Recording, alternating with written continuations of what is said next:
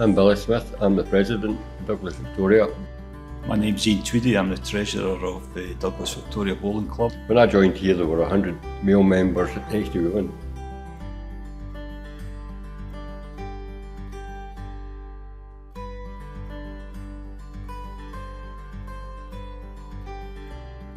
The project we had was a re-slabbing and a renewal of the disabled access ramp, making our club more accessible to all.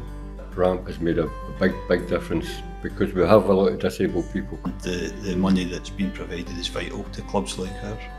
We were able to do projects that we would never ever be able to afford on our own because we are funded. There's a lot of great jobs being done.